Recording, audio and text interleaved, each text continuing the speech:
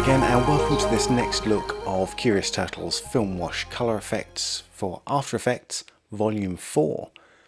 So we're going to start off with this shot here, and I just want to start to build up some slightly more complex looks. So let's start with something fairly straightforward here.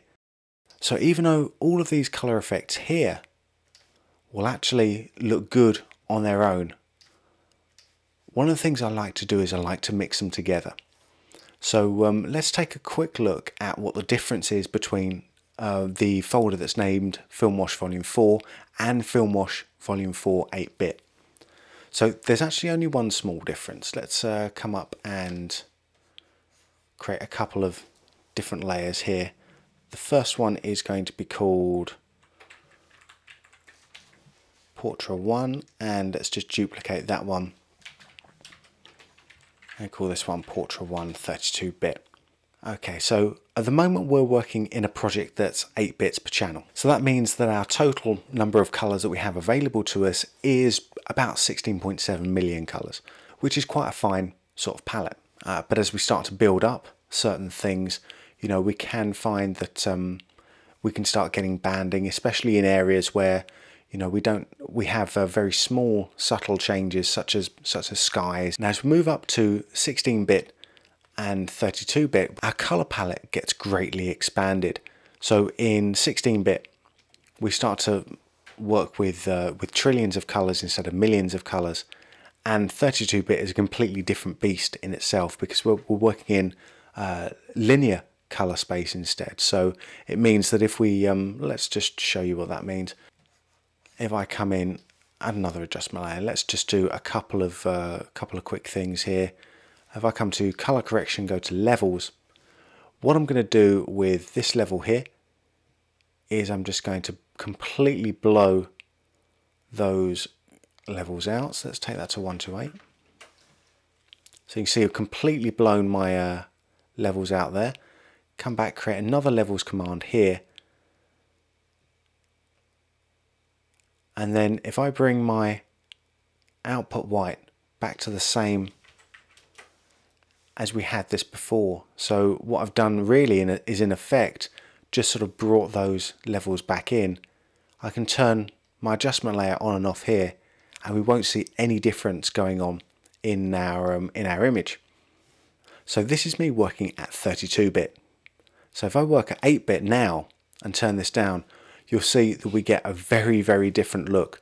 All of these overbright stuff have been completely clipped out, so that even if we use other effects to try and bring those back in, you know, once those colours are clipped, they're clipped for good. And even bringing this into 16-bit isn't going to matter. So, you know, that's really the importance of being able to work in 32-bit is, you know, being able to have that ability to blow colours out and then bring them back afterwards with other effects. So that's why in Film Wash Volume 4 we have two different folders here. We have our colour folders up here, 1 to 5, those are our colour effects folders. These are either going to be 32-bit compatible or 8-bit compatible. So the only difference is that the 8-bit actually has one more bit of functionality that the 32-bit doesn't have. But it's something that you can do manually yourself. But let's just look at what that is. So let's take a look at our film stock homage, and we'll come to our Kodak Portrait 1. So I click on that there. You can see in our list of filters now we have something that's slightly troublesome. What we have is a little warning mark over here next to our smooth step, and this just means that one of the filters that we've got in there isn't 32-bit compatible. So if I turn that to 8-bit, come back in there, it's all fine. If I turn it to 16-bit, come back in, it's all fine. If I turn it to 32-bit, all of a sudden we've got that warning light going on. Now generally this isn't actually going to be a huge problem, because what you're doing here with the film wash is you're doing the sort of final step. This isn't going to be a biggie anyway. Now what this actually gives us, it gives us one more control. So using the what's called the 8-bit, but even though, you know, most of these are 16-bit as well. So what this actually gives us is another slider that lets us bring in what I like to call soft contrast. So if we just take that up just a tiny bit there, let's take that to 35. We can see that we've just given us a bit more contrast in the dark areas and a little bit more in the light. Most of the midtones are staying, the same as they were. This just gives, again, it's that little small little touch that looks really gorgeous. Let's give the exact same effect, but this time we're going to be using the 32-bit one, and let's go back to our homage and come to Portrait 1 again. Now these are the same effect, but the only thing they don't have is that same increased soft contrast controls. That's really the only difference between the ones that are labelled 8-bit, though in reality all of the colour effects are actually 16-bit. Cool, well let's get rid of the 32-bit one there, and let's just come in and we'll add another adjustment layer.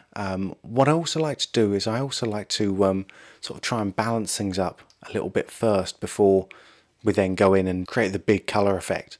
Just with this one, what I want to do is make it a little bit warmer. I'm going to push it quite a bit far, but let's just use the daylight to tungsten 3 here. And that's warmed everything up. It's made everything, let's just look at that. It's warmed everything up a little bit too much, so let's just take that back to maybe 75. So you can see if we want to, we can get really, really warm. A little bit too sunburnt there. But cool, that's nice back at 75 there, so that's daylight to tungsten. And then let's see how that looks with our portrait. Well, that's looking a little bit harsh, so let's just mix that back a little bit there. So actually let's keep that around about 57. So let's take a look at our before and after. You can see it's much warmer, much nicer.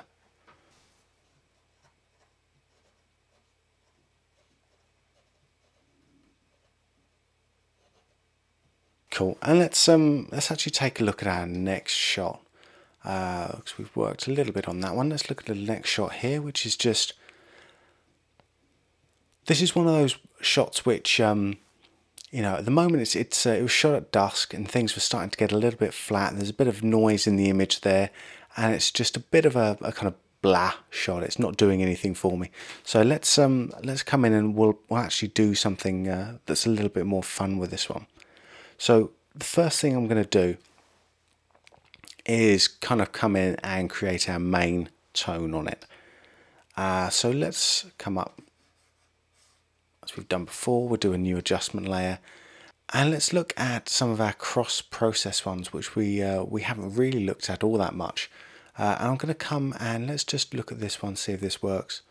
The bright faded magenta, this makes everything a lot lighter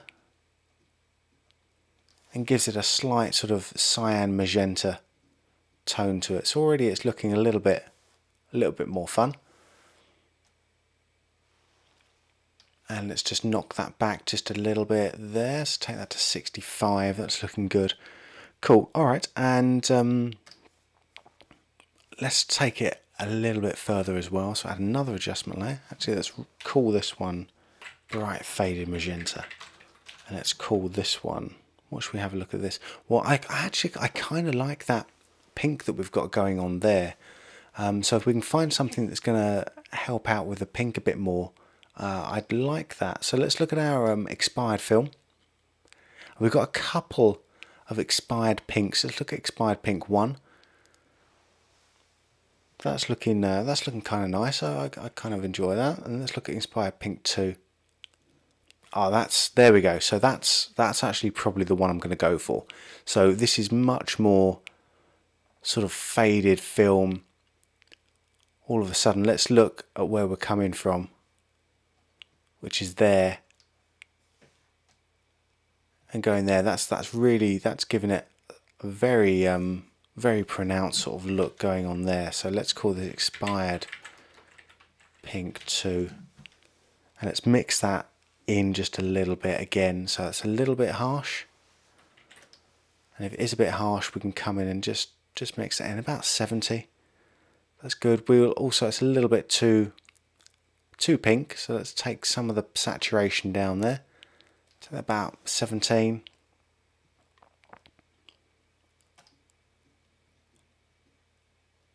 Cool, so we've come from here now to here. That's working quite nicely. Now what I'd like to do is I'd like to start to try and focus the viewer a little bit more, because at the moment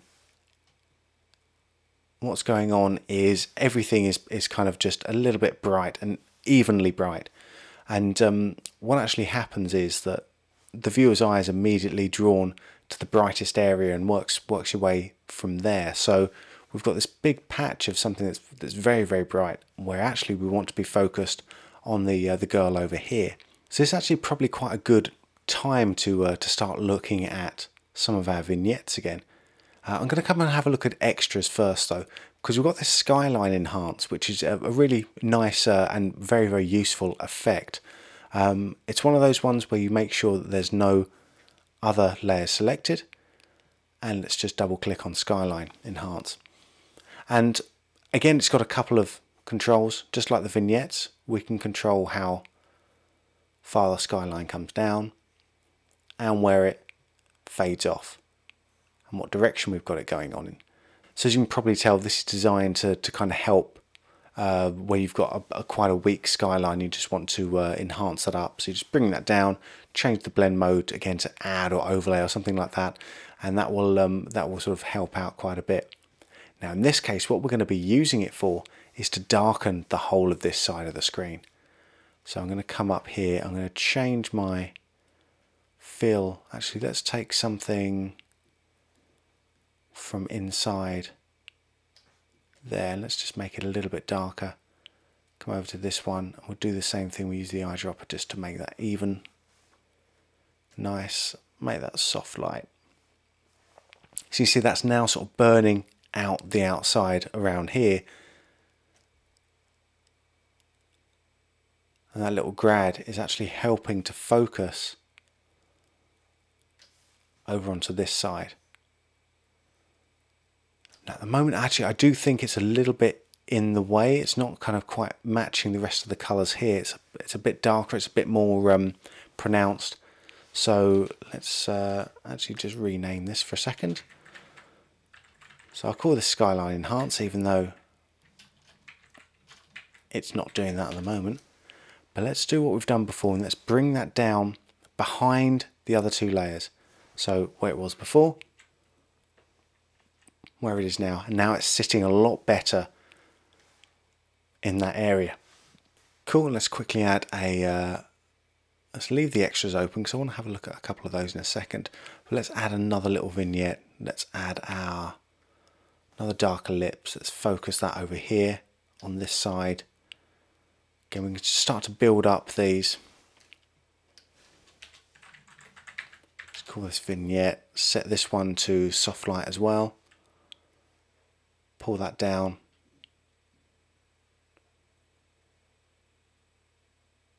Maybe to about 40. Again, we can stick that behind the other layers and make sure that it fits in quite well. Cool. So now we're getting somewhere. This is becoming quite interesting now. So let's have a look at another couple of the effects we haven't looked at before.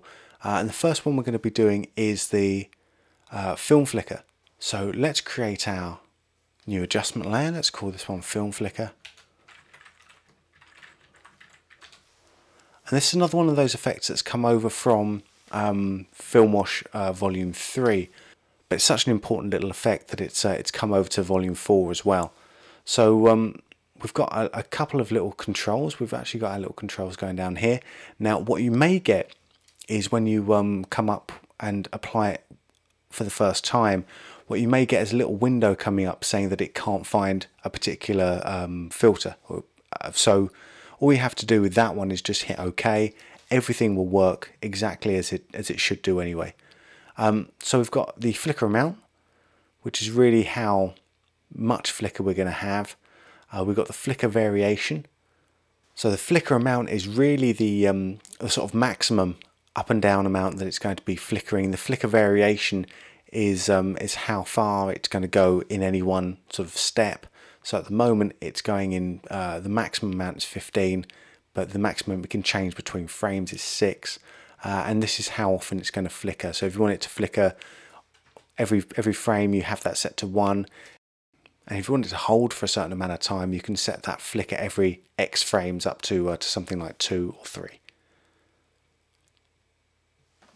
It's probably a little bit harsh there. Let's take that back to just where it was with the 6. So 6, 6 and 1 is quite a nice sort of sweet spot. And we can start to see how that's looking much more like a sort of faded Super 8 film there. And the final thing we need is a little bit of fast grain. So let's use our fast grain on there. Let's turn the colour off of it. Maybe take that down to about 8. And take a look at that.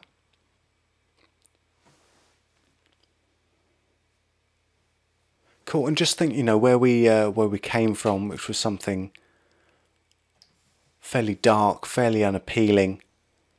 Really, it didn't have any sort of life to it.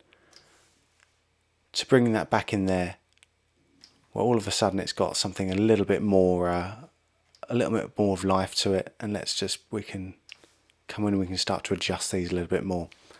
So, a cool thing with a vignette is actually we can change where it is at any time.